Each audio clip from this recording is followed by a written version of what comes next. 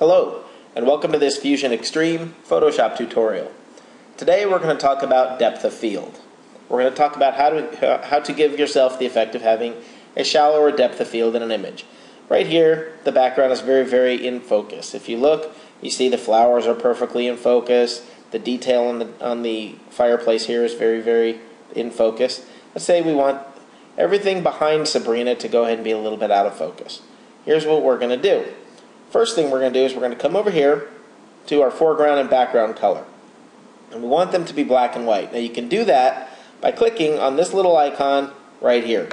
You click on this and it changes it to black and white. We want to invert that by clicking this right here. And the white right here is your foreground color, black is your background color. That's what we want. Now we're going to come over to our layers palette. If your layers palette is not showing, you can easily get to it by coming up to Windows and clicking on Layers, or the F7 key. Now, if you're on a PC, you can hit Control-J, or you can drag down this background layer to right here and drop it, and you get a background copy.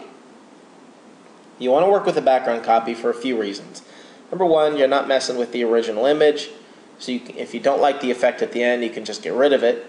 And number two, you can click back and forth at the end. I'll show you this and you can see how much you really like the effect. And number three, you can also fade the effect afterwards, and I'll show you all about that when we get to it. But what we want to do right now is we want to come to our channels palette right here, this little channels tab. And we want to come right down here and click on this, and up comes the Alpha 1 tab here. And what we want to do, we want to click on RGB so you can see your image. Now, your Alpha 1 is selected here. You don't want to stay up here. You want to stay down here on the Alpha 1 tab. Now, you're going to come over and select a brush. Now, for the sake of this, I'm using a 90 soft edge brush, but different images are different, and everybody does this a little bit differently. Now, I'm not going to be really specific here. Right now, I'm just doing this very quickly just to be able to show you the tutorial. But I'm going to go over Sabrina here and her dress and the white floor. Everything that I want to stay sharply in focus, everything that is basically from the photographer's eye, everything that is between Sabrina and, or very close to her, and the camera, you want to stay in focus. Now I'm going to change the brush size here so I can swing right around up here. Now again, I'm not being real precise, just so I can show you the tutorial quickly. You're certainly going to want to take more time than I'm doing here.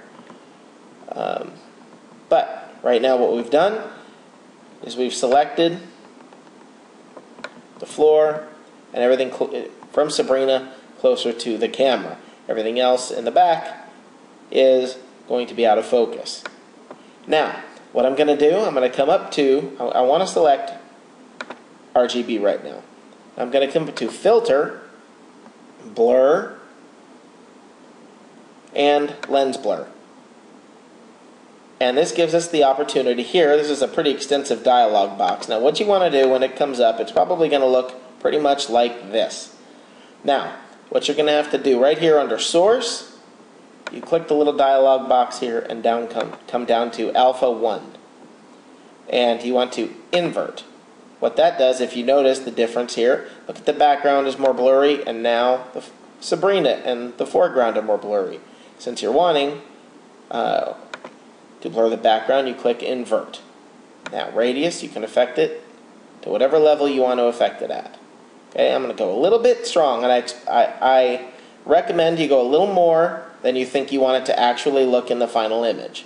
Okay, you want to go a little further than what you're thinking, and I'll show you why in just a moment. Let's click OK. Now we're back on this image. Now let's turn off our alpha channel. Now, right here we have the image, but that's a little too blurry. It doesn't look right. Now this is why I said it's a great idea to have a background copy. This is another reason why. You can go to opacity right here, and you can lower your opacity. And what that's going to do is you can fade the effect. You can fade the effect to wherever you feel comfortable. Okay, let's say right about here. Alright, now, again with the background copy, all I have to do is click right here. You can see what it originally looked like, and there, with the more blurry background. Do you like it like this better or like this better? That gives you the option to check. And what we've done is we've affected the depth of field in a pretty easy and quick way. I hope you've enjoyed this tip. There are a lot of ways to do this. This is just one. It's the one that I tend to like. Thank you for joining us on this Fusion Extreme photo tip. Check out our other tips. We've got plenty for you. Thank you.